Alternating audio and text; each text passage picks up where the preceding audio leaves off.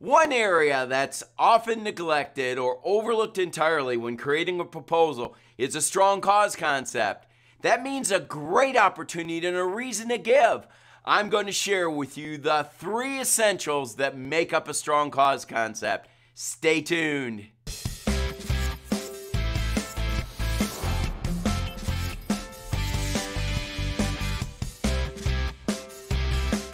Just 2 years ago, I was forwarded an inquiry from an individual who wanted to know a little more about our organization and what we did on college campuses. After setting up an appointment, I discovered that this individual had 2 granddaughters headed to college that fall and wanted to direct them to an organization that had a strong ministry on college campuses in the West.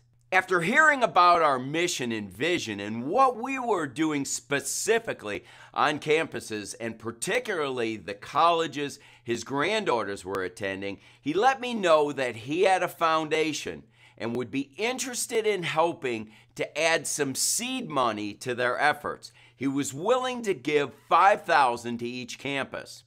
As you can imagine, I was very excited. First, that he liked what we were doing, but second, that he was willing to give such a substantial gift.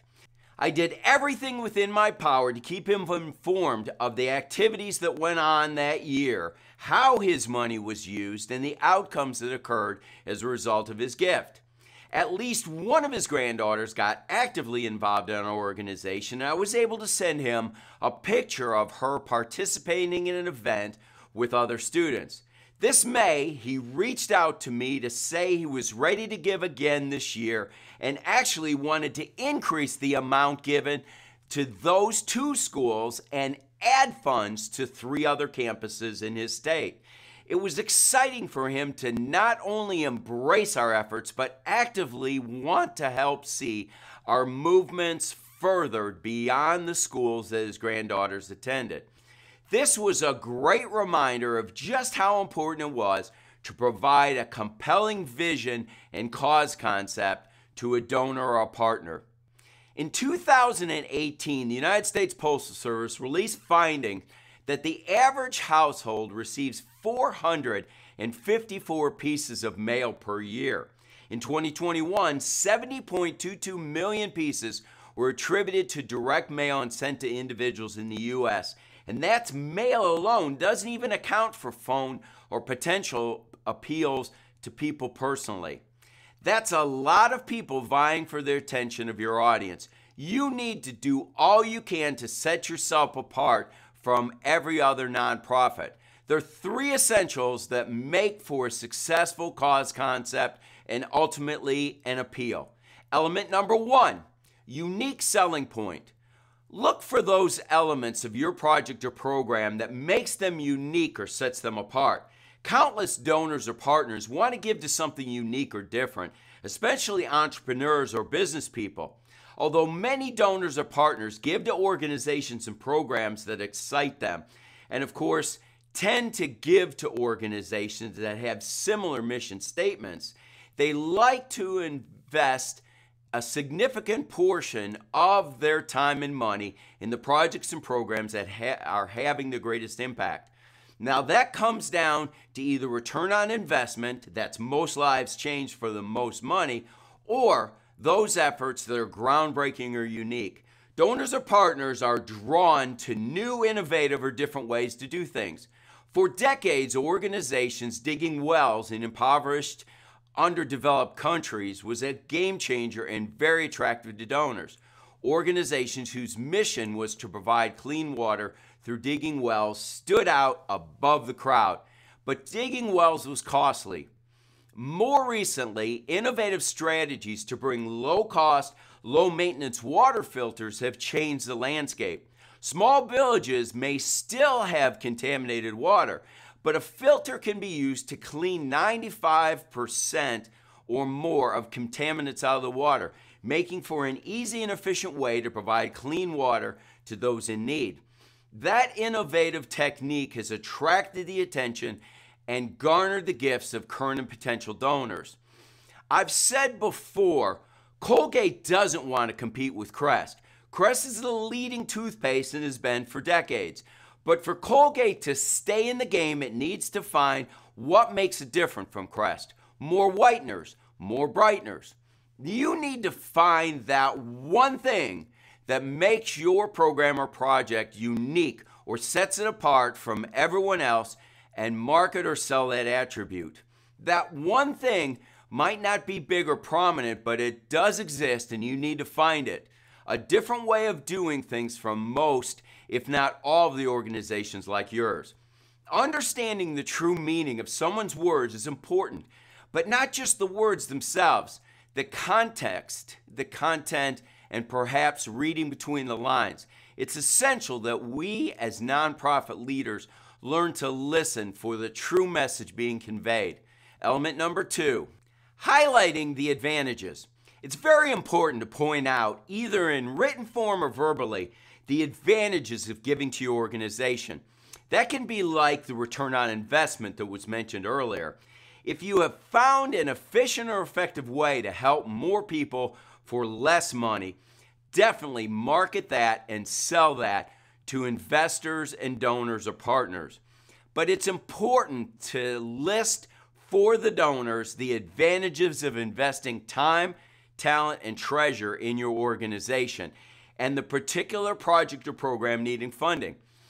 Our organization works with students and faculty, both high school and college, and we have a website that was unique when it started, but there are other websites that have overtaken it when it comes to cutting-edge methods. However, the return on investment is still extremely impressive and gives it and us a distinct advantage over websites of other similar organizations.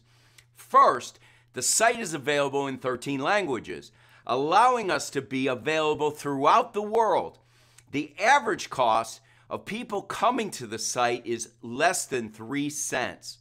This is an evangelistic site, so the cost per person who makes a decision to have a relationship with Christ is $2.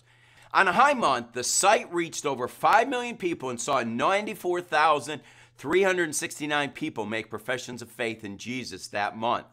The current average is 3,145 new followers of Jesus each day. Those are great statistics and gives us an advantage over similar organizations spending considerably more money to accomplish the same things. You need to find and market those elements that give you an advantage in accomplishing your mission. Element number 3, identifying the benefits. Lastly, it's important to feature or highlight the benefits of giving to your organization. If done properly, your organization should already be striking a chord with donors. I've mentioned countless times that we need to find out what problem makes our donors and partners weep and pound the table and find a solution to that problem or issue.